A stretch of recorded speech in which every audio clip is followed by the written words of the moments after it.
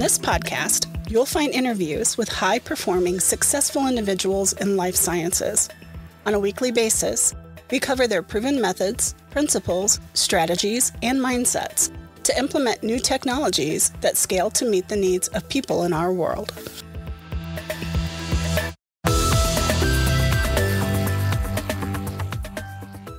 This episode of Life Science Success is brought to you by 5280 Life Sciences Consulting. If you need help setting your strategy, meeting your operational goals, or are selecting and implementing critical technology in your business, we should talk.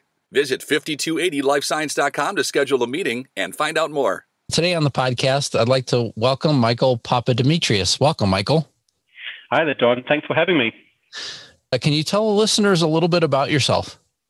Yeah, so I'm originally from Adelaide, Australia, so a little bit far away from where I currently am. But I think I often describe my career as being at the right place at the right time. So I've been really fortunate. So it first of all started off with me doing my undergrad degree with honours at Flinders University in South Australia. I then work in an immunology diagnostic pathology laboratory. So during this time, doing a lot of the typical immunology tests, allergy screenings, and then even screening for blood cancers as well. After this, I was then approached to work for a research consortium where we were creating monoclonal antibodies, which were to be used for cell therapy and diagnostic purposes for different diseases. So this was a really good exposure to what it's like to work in the industry environment as well. And this is actually where probably my passion for science really deepened. So I was quite lucky. I had a really good manager back then, and she sort of said, if you want to get anywhere, you need to have a PhD in science. So I was like, okay, cool. I'm going to do this now. So I was like, okay, started looking for the PhD that was going to be the right fit for what I thought was going to be a really interesting area. And then I was quite fortunate. I found a PhD in cell therapy. So with my PhD, I was just doing some research for about a novel type of cell therapy at the University of Sydney. And then, during that time as well, I was in contact with one of our vendors quite closely, and then I got to know them quite well. And then after a while, I was looking for a job when I was writing my thesis, and then a job opportunity came up with this company where I was able to pack up everything I had and move to Germany for this job. Wow. And yeah. It's an extremely far distance too. So far distance, difference in, I don't want to say cultures, yes, but it's a very similar lifestyle. You look at Germany, you look at Australia, you've got very good economies, you've got very good social networks, you've got very good infrastructure. So there are similarities. It's just they speak German over here. So with this new job, I was the clinical CAR T-cell product manager. And this just meant that I was responsible for marketing our CAR T-cell portfolio to clinical customers. So I got to know a lot of different pharma companies, different biotech companies, even academic physicians, where I was learning about what their needs are when they're treating patients with CAR T cells. And then a little while after I was there, that company for about 2.5 years, the company decided to set up a brand new daughter company where they wanted to create a pharmaceutical company now.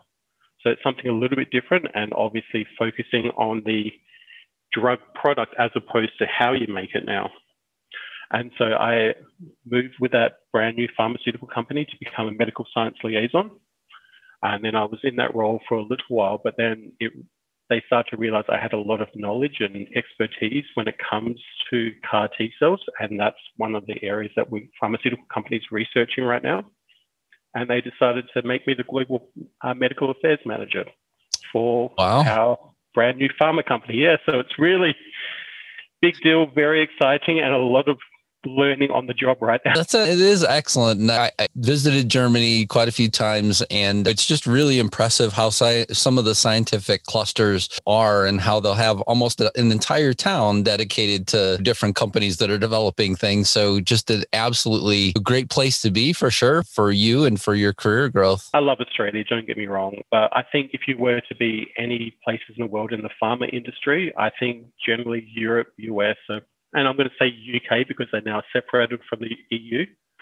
But any one of those three, pretty big places to be, and some places within APAC as well, like in China as well, and some other areas. So it came to me pretty clear that I needed to unfortunately leave home, and I decided Germany, and Germany's been home now for the past nearly 3.5 years.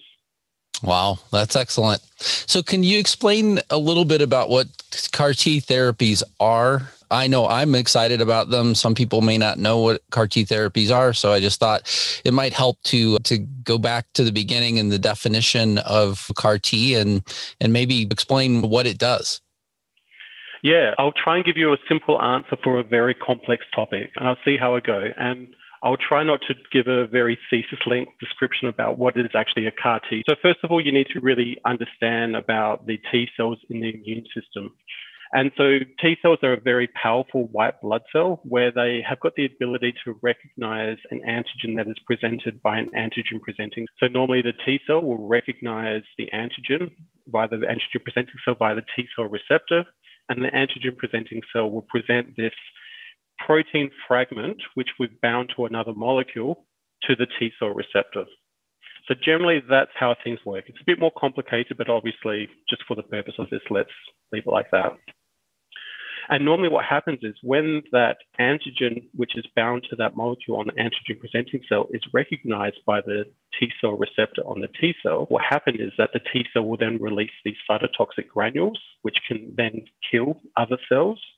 And then it's also got the ability to undergo proliferation of the T cell as well. So you can have this large population of those cells. So if you think about it in the context of what it's like when you're being infected with a pathogen, so like a virus or bacteria, you'll have a bacteria, they've got a specific little antigen, which has been sort of part of the outer membrane, if you will, and then that's eaten by another, and then it gets presented by this molecule.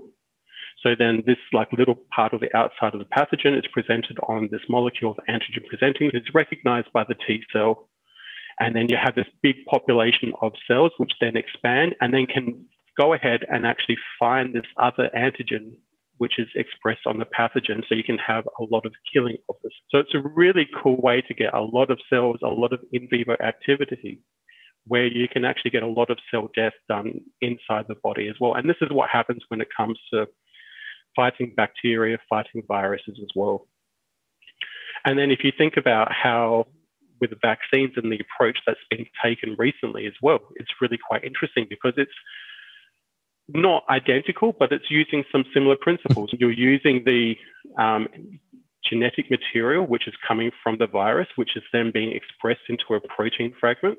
So then it can be presented by this molecule, an antigen presenting cell, to the T cell. So then if you were to be infected with, let's say, COVID, where you can then go ahead and then the T cells which recognize the virus which causes COVID can go ahead and find the virus and then hopefully eradicate the virus. So that's immunology 101. What CAR T cells are is actually, it stands for chimeric antigen receptor T cell. So a CAR molecule is a chimeric antigen receptor, which comprises of many different parts of a molecule from T cells normally. So you've got the antigen recognition domain, which is what recognizes, okay, this is what I'm going to find and this is what I'm going to attack. And this is very similar to what you would actually find on an antibody. So if you know that, if you remember, antibodies are very specific proteins, which can then bind to something. There's a particular domain on the antibody, which will then bind to that particular antigen. And so we've got that same recognition domain on the CAR molecule, so it's very specific. Then you've also got a transmembrane domain to keep things in place together. Then sometimes after that, you might have a couple of co-stimulatory molecules, which actually help with the intracellular function to make sure that the CAR T cell survives, grows, proliferates, expands, and so forth. And then after that, you've actually got the CD3 zeta molecule as well. And the CD3 zeta molecule is just there to provide some extra T cell activation and signaling as well on the inside part. So you've got these different parts which form up the chimeric part of the receptor.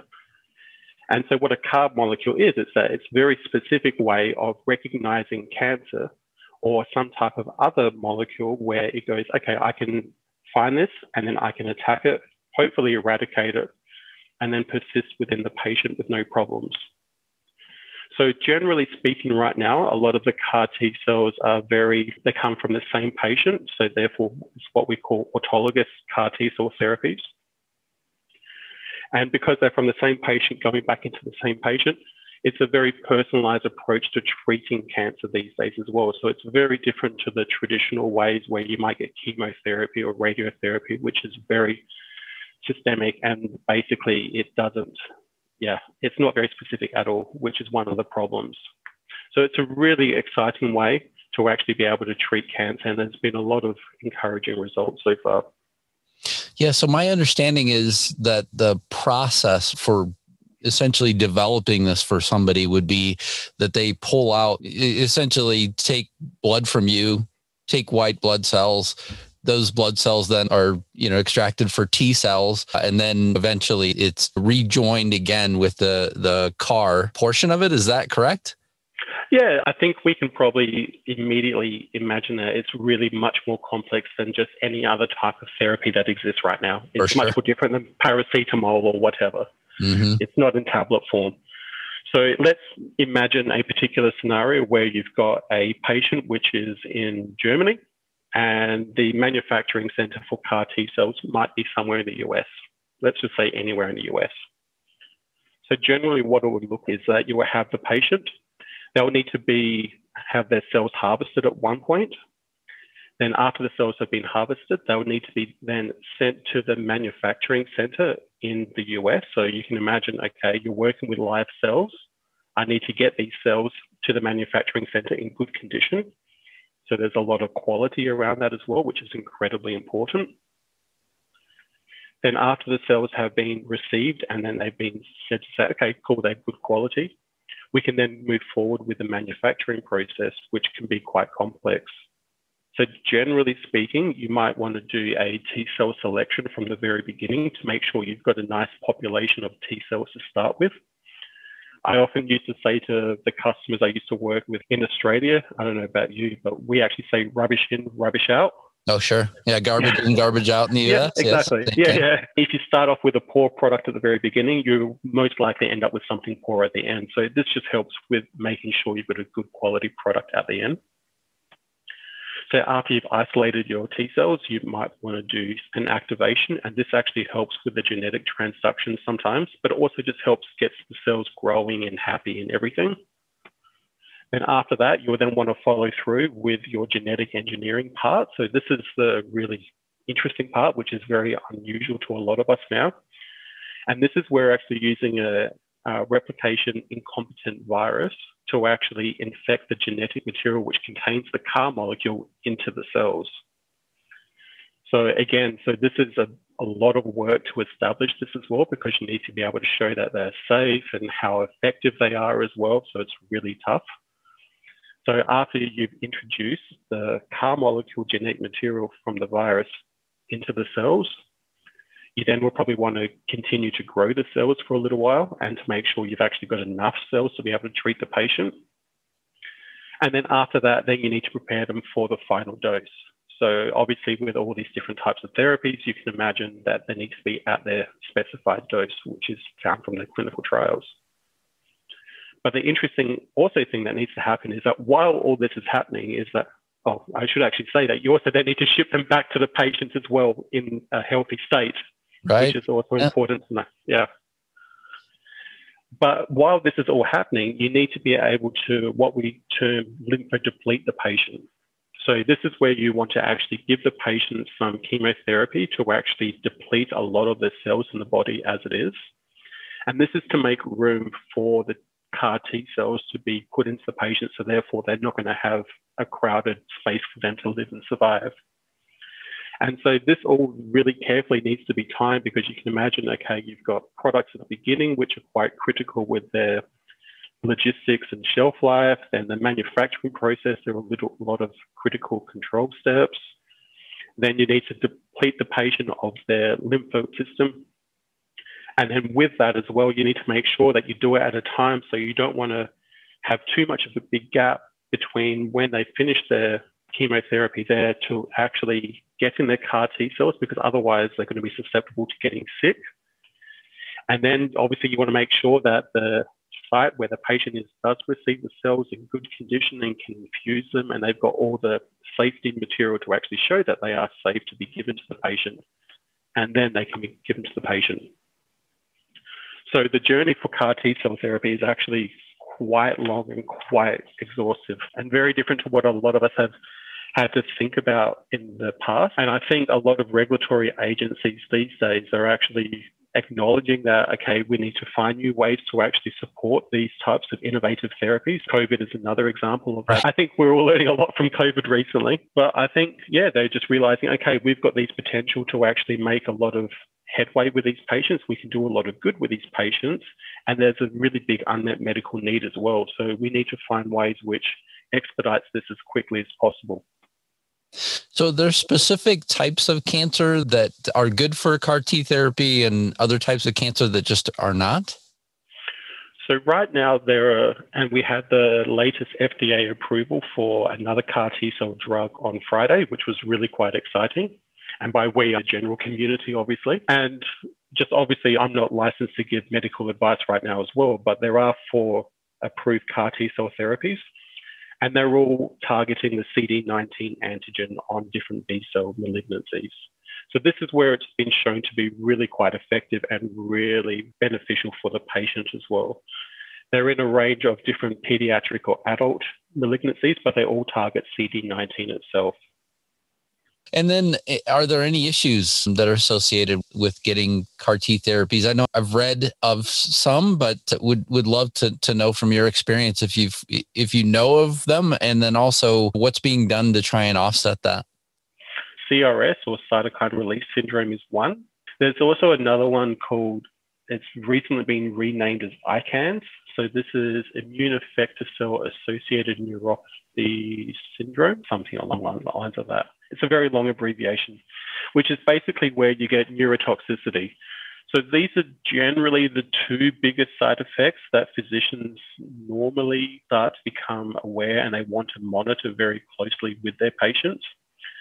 So cytokine release syndrome, or CRS, is basically, if you imagine that the T cells, which I talked about previously, they go ahead, they recognize the particular bad thing in the body, they'll release the chemical, the cytokines in the body, which will eventually destroy the pathogen or whatever's there.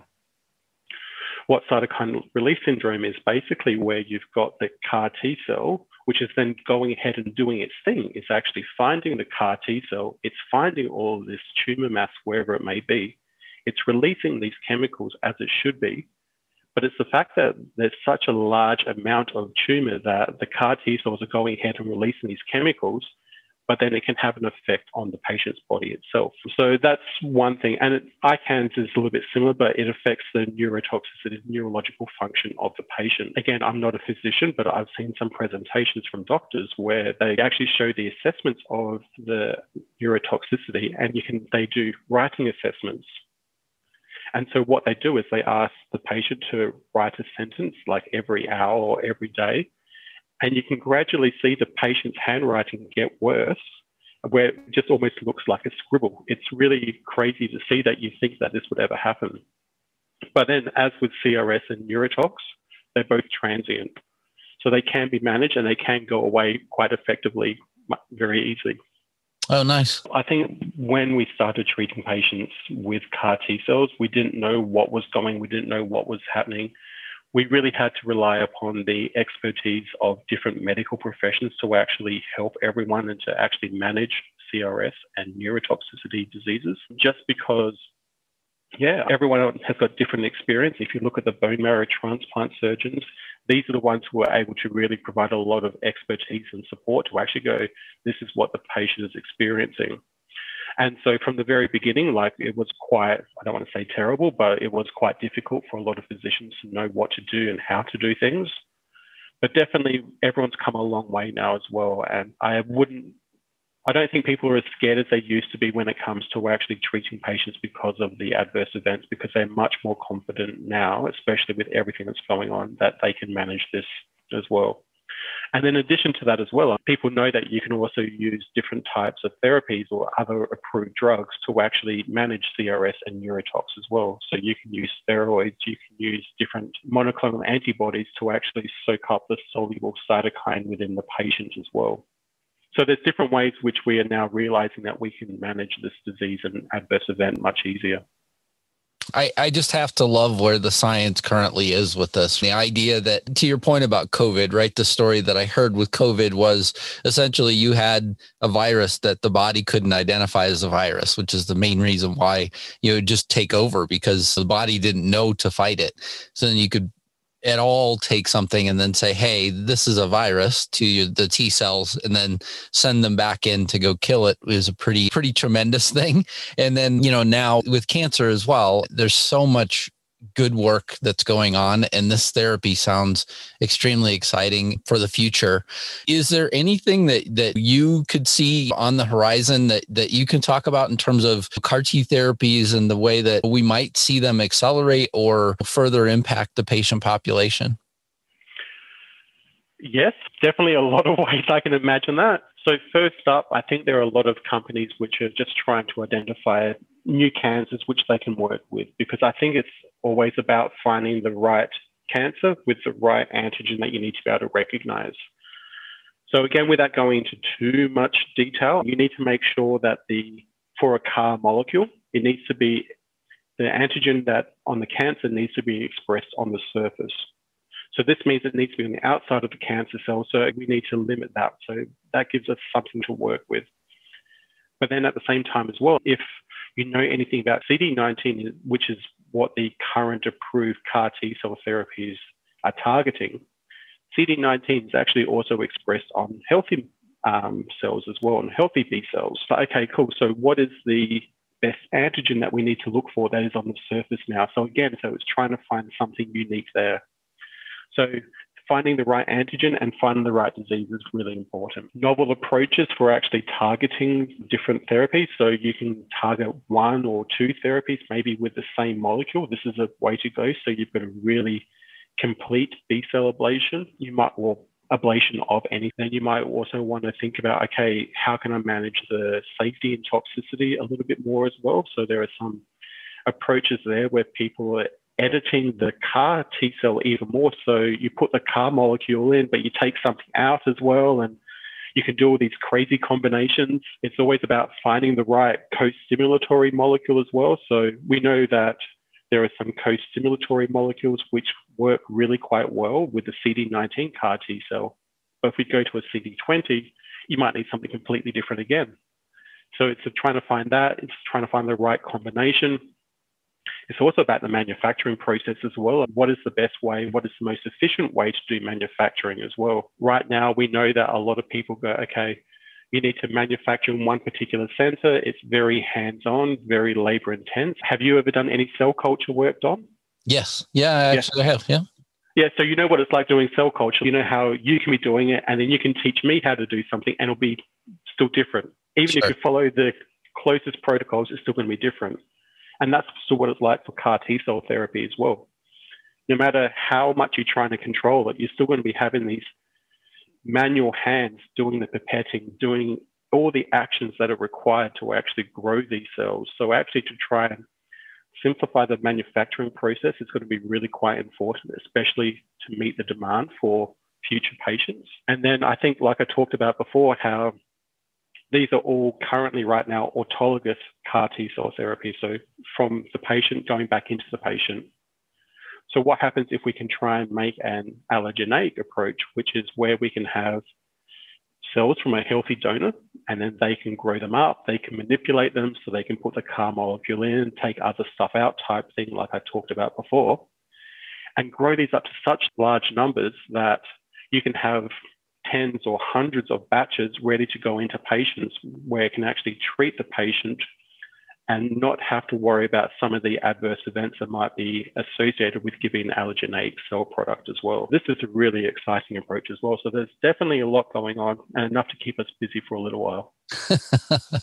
Yeah, it sounds like that's the case. But this is the way I see types of therapies grow in the space in general, right? It's not a fast process for a lot of different reasons, and a lot of them are good reasons. And all in all, I could see that there's a real advantage to these therapies. And I'm just excited for anybody that happens to benefit from the technology. So thanks for all your work there. There are 3 questions that I like to ask every guest. What inspires you? Right now, what inspires me are the patients that we're doing this for. It's a little bit different, but back in the days when I was working in marketing, I would always got told to think, okay, what is in it for the customer? How is the customer going to use this? Why is the customer going to benefit from this? Now, for me, it's the patients. And these are the people who really inspire me to actually make sure we have the best drug out there for the patient population we're trying to target. Some of the stories we hear about where patients are running out of options for treatment and then they don't know what to do anymore as well. And to know that we've got something really exciting provides me with a lot of hope. That's excellent. And what concerns you? So, full disclosure, I actually did my research on podcasts like any good researcher, and I heard that you were going to ask these questions. So I've been thinking about this for such a long time to try and think what is the best answer for this specific question. And you know what? Even today, to this, I still don't know if I could even think what concerns me, because I think I'm generally optimistic, and I like to think that a lot of things are transient. So therefore, we're experiencing a lot of bad things right now. But for me, what concerns me is the world sometimes, and that's very dire. But I think there are just so many things going on, whether it be politically, socially, environmentally, health-wise as well. There's just so much going on as well, but I'm optimistic that things will get better. So that's what keeps me up at night.